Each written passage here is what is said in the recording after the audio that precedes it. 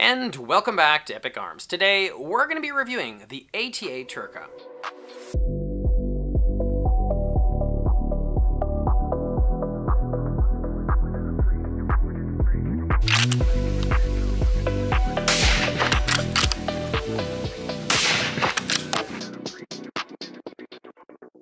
Now, before we start the review off, if you want to support the channel, you can head on over to cdnprecision.com. We carry carbon fiber tripods and long-range rifle scopes.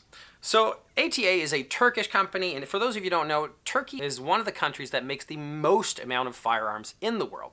I think they're basically second place to the USA. So let's start this off with the price point. In Canada, we're looking around late 800s, and on sale, actually picked this one up around $600. And the US are about 500 to late 500s. So you can get it chambered in 308, 243, or 6.5 Creedmoor, which is actually what this one's chambered in.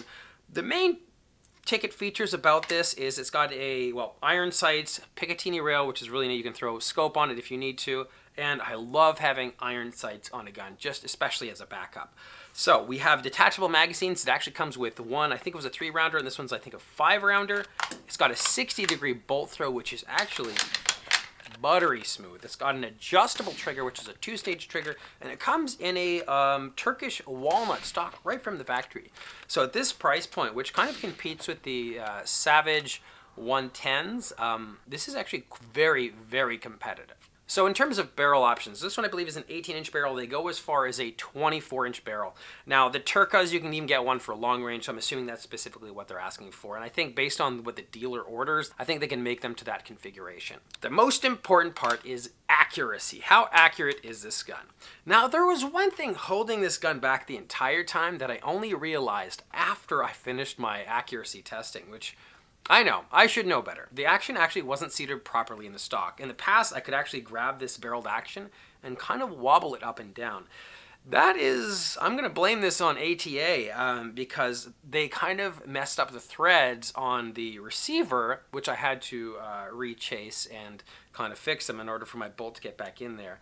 But what's really surprising is that it was really accurate regardless of that, because I only figured it out after I did the accuracy. So in terms of accuracy, our 8-shot average was 1.26, which, I mean, for a hunting gun, 1.26 is going to get your deer at 100 yards, 200 yards.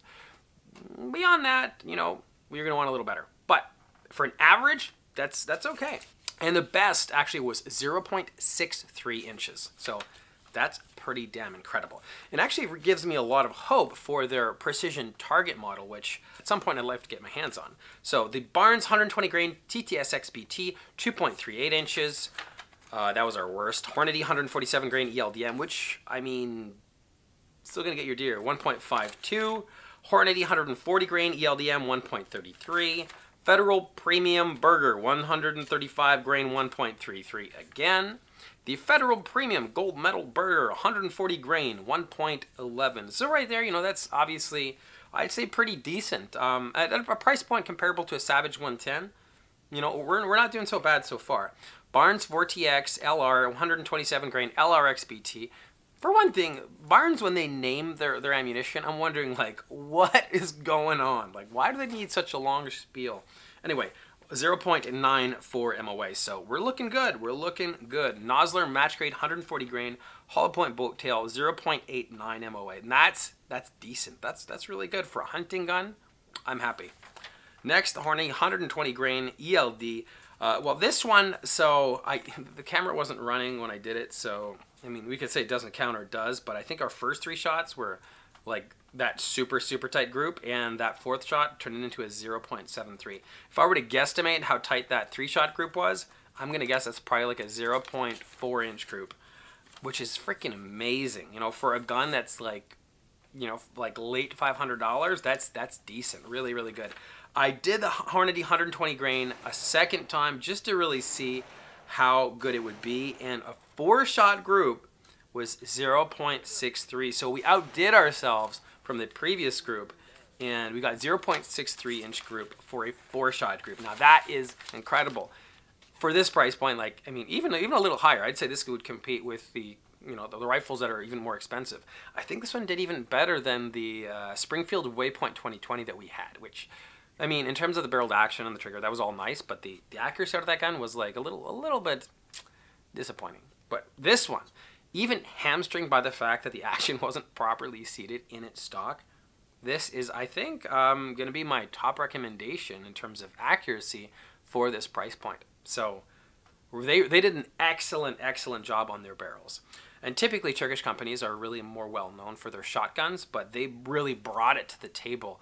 They really did great for accuracy. So I'm really hoping that maybe we're going to see some more ATA arms, specifically their bolt-action rifles in Canada.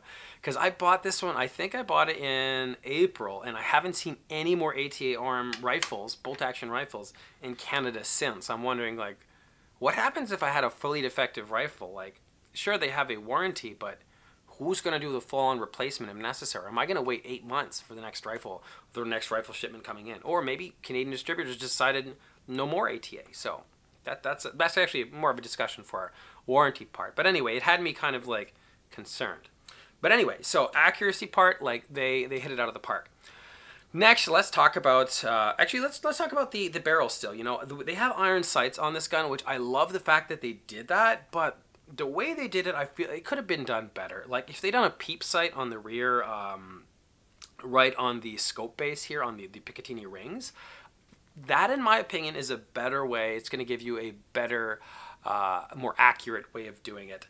Like, the typical V and block on the front is going to work, and the front sight post is adjustable in terms of up and down. There's a little Allen key screw there. If you turn it, it'll bring it up and down. And yes, the front sight post is metal. It's got this little fiber optic looking type thing in the front. It does wobble a little, but it's not really the end of the world. My biggest complaint, though, for this is how big and chunky she is. Like, there isn't going to be any, like, super fine shooting with this. This would be, I guess, more, you know, up close and personal kind of shooting. I wouldn't be very happy trying to shoot this thing out to 200 yards on a deer in the vitals, just because it's so big and chunky. I would have preferred something more pointed towards the front. Anyway, I'm usually typically picky. Also, at this price point, the fact that we have all of this, I'm being a little bit picky. Next, let's talk about the action. So what kind of surprised me right at the beginning is just how smooth this bolt is. It almost reminded me of my Tikka, which almost. It is absolutely not quite as good as a Tikka, but it is buttery smooth. We got a 3-lug bolt design here, I guess like a Tikka. But it looks a bit more like the Ruger bolt here. We have a Seiko style extractor with a single plunger. And so far this action has been 100% reliable in terms of feeding, in terms of extraction, in terms of ejection. Like, this thing runs at 100% reliability so far. The only thing I did notice is upon closing the bolt, like other bolt actions, like if you just close the bolt like this, you should be able to just push it closed. Whereas this one, like, it hits the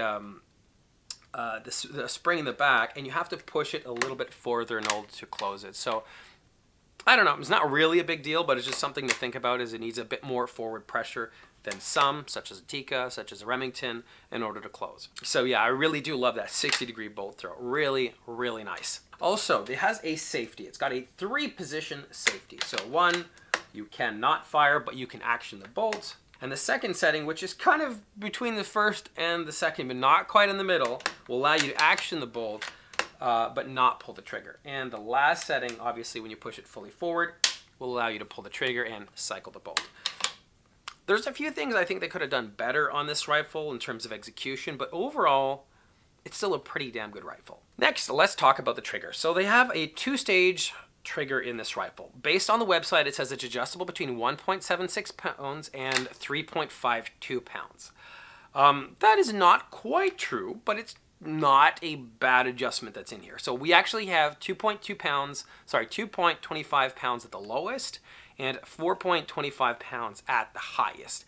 And in terms of breakage variation, in terms of breaking weight variation, we have a 0.15 pounds variation. So I'd say very consistent. They did a good job on the trigger for that, but in terms of creepiness, this is one of the creepier triggers.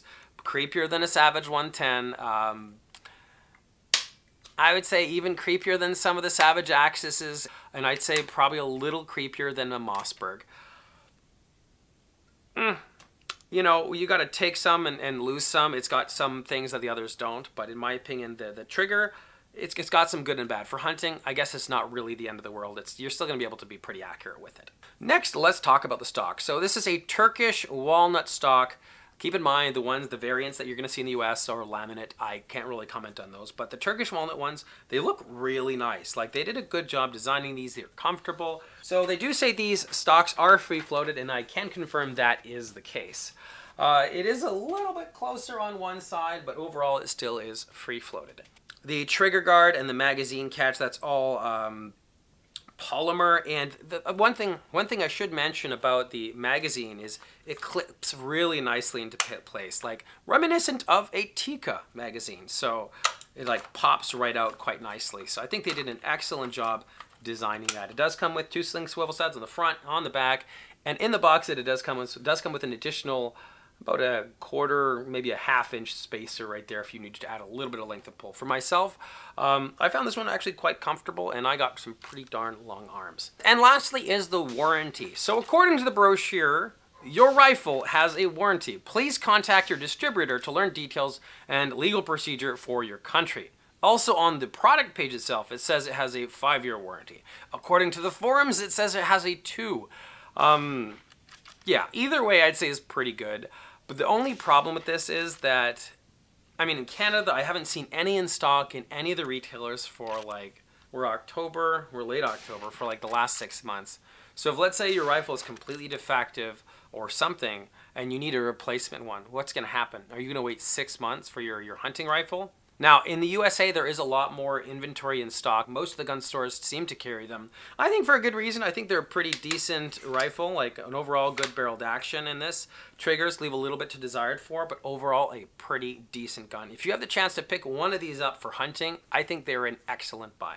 Anyway, if you guys enjoyed this video, consider supporting our channel by heading over to cdnprecision.com. If you are getting ready for hunting and you're looking for carbon fiber tripods that are ultra light, we have some Sunway photo carbon tripods, which are excellent. So, and they're actually a really good price. So anyway, thanks for watching Epic Arms.